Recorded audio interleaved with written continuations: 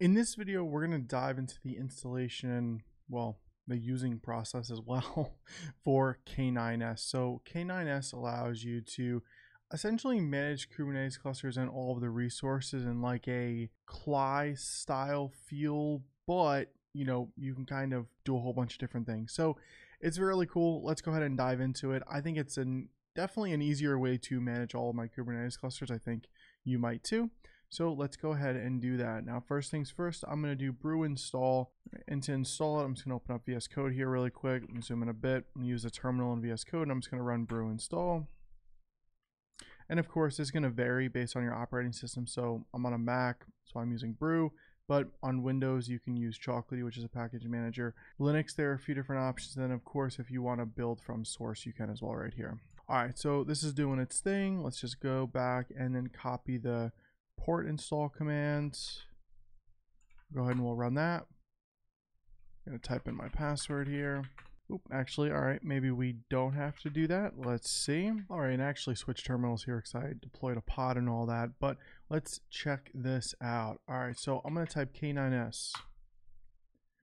And we're going to see Minikube pops up. Now, if you don't have a context in your kube config that's set to the default and up and running right now, you're going to get an option to be able to choose in your context. But because Minikube right now is set as the current context, this is what's up.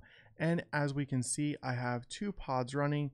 And with this, I can actually just use my arrows here. It's not point and click, but I can use the arrows here and I can, for example, click on one of these pods.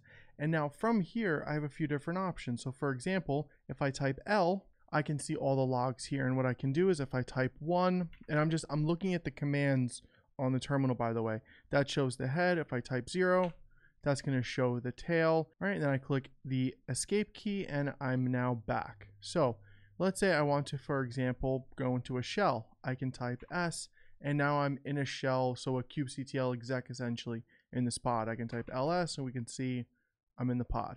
Now, if I just type exit here, I'm now back. If I just hit escape again, as you can see, there are a bunch of different things that we can do here inside of k9s. I can even, for example, type E, and I have the ability to edit my YAML here. Of course, we never want to do this in production. That's just a test. I can type D. It's going to describe my entire pod, just like if I was running a kubectl describe against this. And I could even, for example, ctrl delete, and I have the option to delete a pod.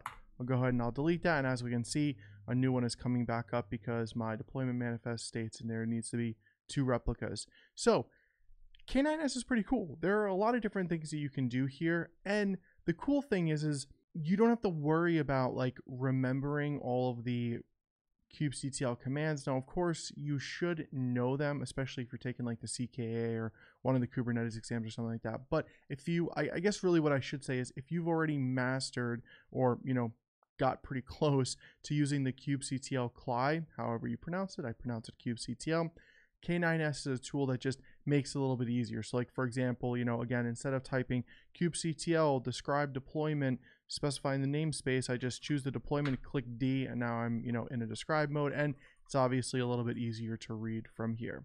So that's how you can get started with k9s. Thank you so much for watching.